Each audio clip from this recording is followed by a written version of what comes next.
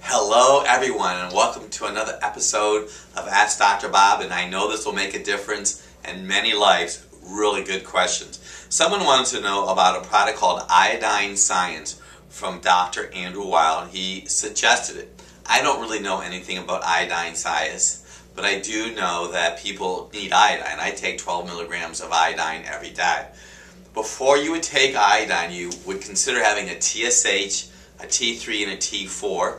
If your T4 level's on the lower end of normal, the midline, you for sure could use some iodine. There's questions about if you have an elevated TPO or Hashimoto's, if you should or you should not. Probably the most scientific way to see if you need iodine is do the urine iodine loading test. That will make all the difference in the world. Someone just had a question about they had diabetes. They have really smelly feet, which is always kind of interesting because most people don't say that to me. Low back pain on the left side, and wanted to know what kind of cleansing they should do. And the two big toes change colors. Well, the whole boomerang and the whole thing, the trump card is diabetes. You definitely have to work on that blood sugar stress. You want to eliminate, I'm telling you right now, all fruit, all sugar, all grains. You want to be moving. You want to eat vegetables. You want to find a healthcare provider that can help coach you through this because you want to manage that blood sugar. Get your body moving because movement will help burn that extra glucose. Dr. Bob, my daughter's 16.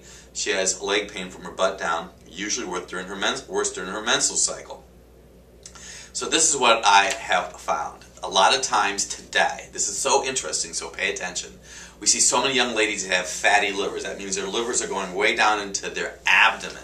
So if you have a fatty liver, there's not a lot of room for your uterus. And if your uterus is compromised or congested, it's going to put pressure on those nerve roots going down the legs. So this is really the first time I talked about the fatty liver syndrome.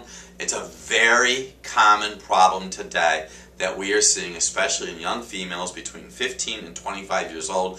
I would suggest a digital x-ray, a front view of the pelvis region with a digital x-ray to check out the size of the liver. Dr. Bob, could you say something about bisphenol drugs? Well, it's BPA is bisphenol A, and I talk about this in Dr. Bob's Drugless Guide to Detoxification. It's a resin, and they put it in a lot of items today, especially canned food. If you see an item that says BPA free, that's good.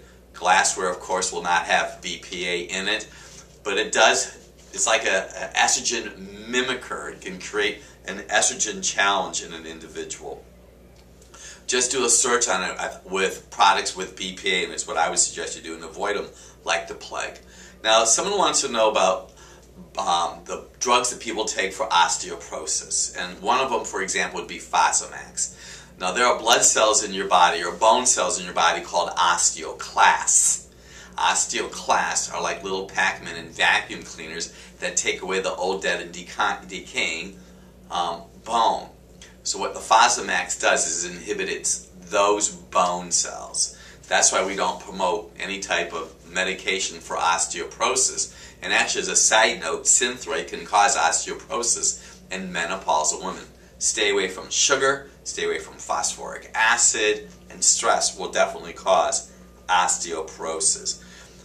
Celtic sea salt, bouncing a ball, definitely a good way to help improve that narrowing bone. Dr. Bob, I am a man, I'm in my 20s, and I started noticing the cherry heat mangiomas. The bottom line for that is your liver is compromised, it's plugged up. You need some B vitamins. You want to help improve that liver. Dr. Bob's ABCs, a half a red apple every day, a third cup of beet fiber, and a medium carrot. Maybe some kind of liver herb. We use a product called Livertrid. Try some milk thistle. Drink water. Dr. Bob's ABCs, stay away from alcohol.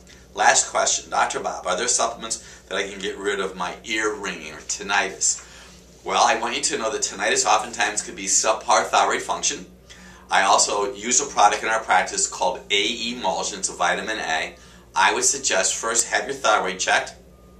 Second, a lot of times we'll see a mineral deficiency will challenge it. Sometimes you get misalignment in your spine, and also dairy, because it's all fluid. Anything that causes inflammation. So to slow that down a little bit, we use a product called A-emulsion. Have your thyroid checked. Tremendous questions. You're going to want to pass this on. I'm Dr. Bob DiMaria. the Drugless Doctor.